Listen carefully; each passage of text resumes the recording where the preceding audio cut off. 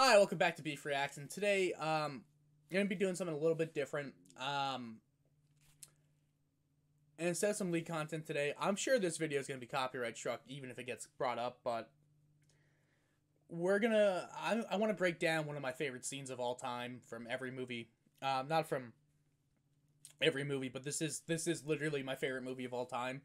It's, a Goofy movie, and a big thing with, like, children's content is I feel a lot of times when people watch it, they usually write it off, and when it comes down to the Goofy movie, what I genuinely believe about this opening scene is that it is one of the most beautiful instances of storytelling and setting everything up in a movie ever.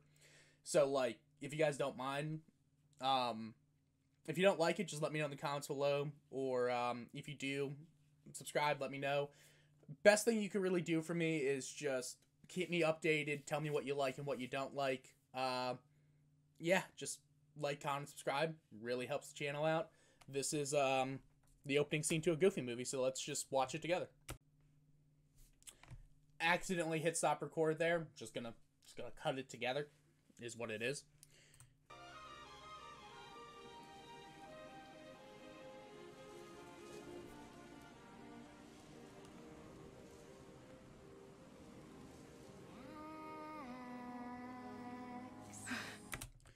So, the first place that we see, or this movie opens on this sequence here of a voice, a feminine voice calling out to our main character, Max.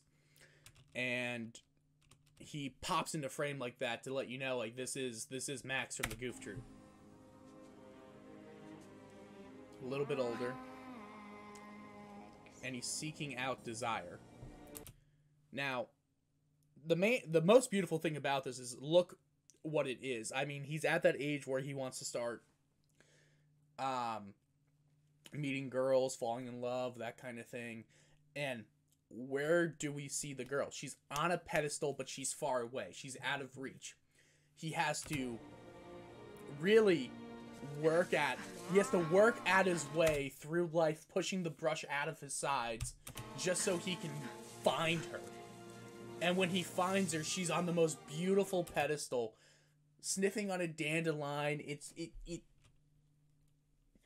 It's literally the ideal woman for Max, Goofy. Roxanne? Look at...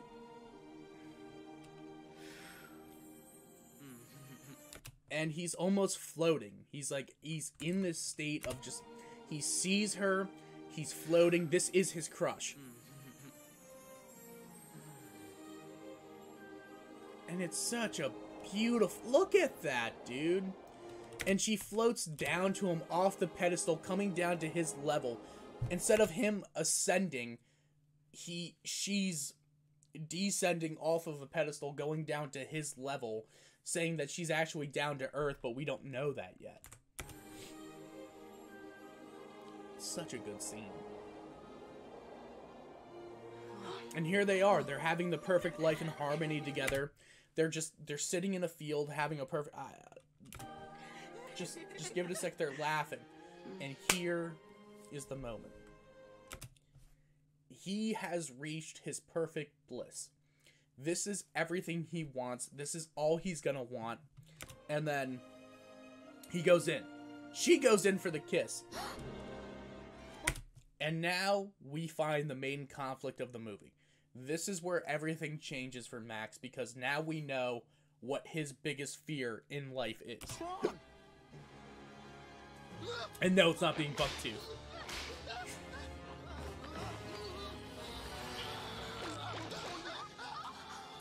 And he's terrified that she's gonna be afraid when the qualities of his father come out in him. He becomes his dad. And again, like, this is the opening scene. This is the first minute and a half of this movie. Without having to say anything, just by breaking this film down, the first minute and a half contains more story, more thematic relevance than most big budget films. Like, you don't see the newest Avengers movie really doing this in the first minute and a half, because I understand that this is a shorter movie, so it doesn't have as much time to work with, and I know it's only an hour and 17 minutes, but when you do this, like, just look at the way that it's going about it. Like, I know exactly what Max is scared of. He doesn't want to be his dad because it's gonna terrify her.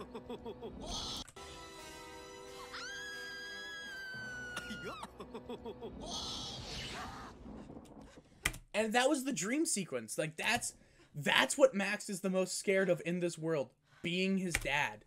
Being what he sees as uncool, unfun, like, not unloving. His dad is so loving. He's such a good father. Like, this genuinely is and always will be my favorite movie just because of how much story it packs into its little time. And the fact that we don't give it the credit it deserves because it's goofy. He's from the 40s. He's just a goofy character. This movie has more heart, more depth than anything I've seen ever. That's why it's my favorite film. It's a beautiful father-son story. If you haven't watched it, I highly suggest you watch it. I'm sorry. I could break down this entire movie, and I've done it before. I've